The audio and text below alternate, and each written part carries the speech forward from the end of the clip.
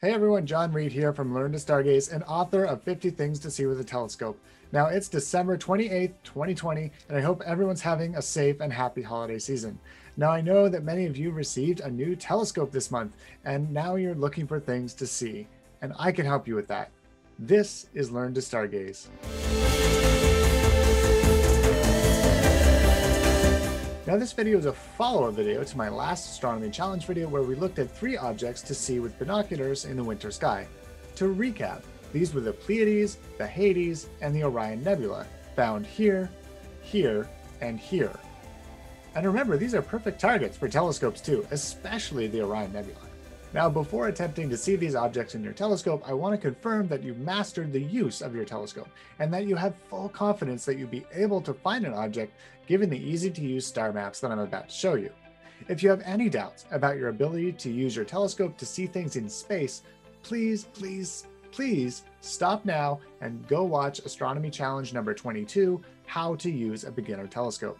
Now on to the winter targets for telescopes, although yes, technically these could be observed with binoculars too.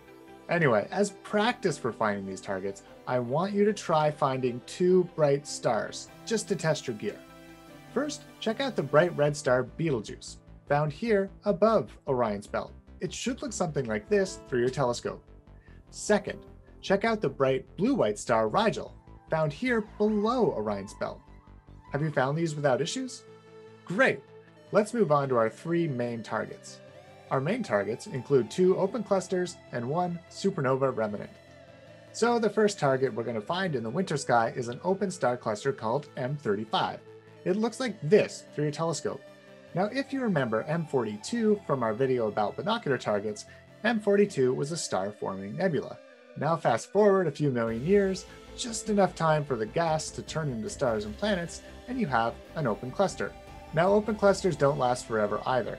Eventually, the stars in the cluster get perturbed by the gravitational influence of our galaxy, and they disperse and go along their merry way around and round our galaxy every 250 million years or so. Anyway, to find M35, you're going to start using just your eyes with Orion's belt. Look up past Betelgeuse. If you hit these 2 stars, Pollux and Castor, you've gone too far. Okay, now that you're oriented, you're going to take a close look at the feet in the twins that make up the constellation Gemini. Then you're going to follow an imaginary line, like this, to the location of this cluster, which you can only see without a telescope in very, very dark skies. Now moving over to your finder scope, if you're using a finder scope, point your telescope as close you can to this spot, and through your finder scope you should be able to make out the cluster. Center the cluster in the finder, then move to the eyepiece for a close-up view. Remember to use your lowest power eyepiece, that's the one with the highest focal length, providing the lowest magnification. If you're using a red dot finder, or TELRAD, or other finder with a built-in bullseye, you need to point your telescope exactly at this part of the sky, even though you can't see your cluster in the finder. Then move to the eyepiece for the close-up view. Did you find it? Great! Now take a closer look. If you have really keen eyes, you should be able to make out an additional target, a very tight open cluster called NGC 2158. Now moving on to target number 2, which is called, well, M1. Through your telescope, it will look something like this. Yes, a little smudge, or as astronomers call it, a beautiful smudge. M1 is a supernova remnant. A supernova occurs when a large star explodes. The supernova event that created M1 was observed by Chinese astronomers in the year 1054. If we look at an image of this nebula from my school's telescope, it looks like this. And you can sort of see how it got its name, the Crab Nebula, due to its sort of twisty arms. To find M1, start at Orion's belt, then look over to the bright star Aldebaran in Taurus. Picture this constellation as shown. Then follow an imaginary line up the bull's horn to the star here. M1 will be found near this star. Now, depending on the light pollution from your area, you might not be able to make this nebula out in your finder scope, but at least use this star to get the scope pointed in approximately the right location, then use the telescope to look for that beautiful smudge. Moving on to our third target, another open cluster called M41. Through a telescope, it should look something like this. This is in the constellation Canis Major. To find M41, start again with Orion's belt, then move down to the brightest star in the sky, Sirius.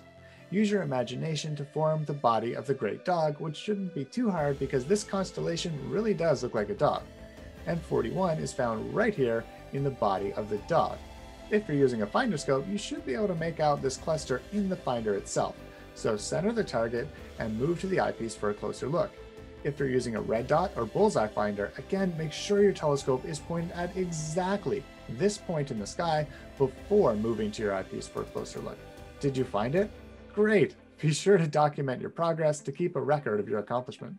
Now that you're in the area, I'm going to introduce you to a bonus target that's not included in the astronomy workbook. This is one of my favorite winter targets, but I admit it's a bit challenging. This is a double star nicknamed Winter Albirio, or Canis Major 145. To find this beautiful double star, form a triangle off the dog's back to this part of the sky here. Use your finder to make sure the telescope is pointed at exactly the right spot, then move to your eyepiece and look for this beauty. If your telescope wasn't pointed at exactly the right spot, that's okay, but you may need to pan around just a bit, and with a bit of searching, you should be able to find this gem. Well, I hope you enjoyed this video. If you did, please consider subscribing, and if you're following along in the 50 Things to See with the Telescope Activity Workbook, again, these targets were found on page 34. Anyway, that's it for today. I hope you're enjoying your new telescope, and remember, the future is looking up.